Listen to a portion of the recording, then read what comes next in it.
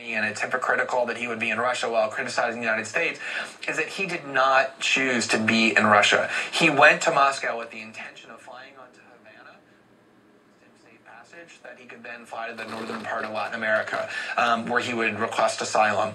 And it was only because on the flight from Hong Kong to Moscow, when the U.S. government, with no due process, unilaterally just revoked his passport, declared it invalid, and then bullied and threatened the Cubans out of rescinding their offer of safe passage, and he landed and realized he no longer had safe passage, did they force him to remain in Russia? And he stayed there for 5 weeks. I mean, as he always says, if I were a Russian spy, do you think I would have been given that welcome of being forced to remain in the airport for the Russian government thought about what they wanted to do with me, and he only then, once he realized that he would be physically incapable of leaving Russia. Remember, during this time, the U.S. government showed how radical it would be. There was a plane that they thought that he was on that was actually the plane of Bolivian President Evo Morales, and despite no evidence that he was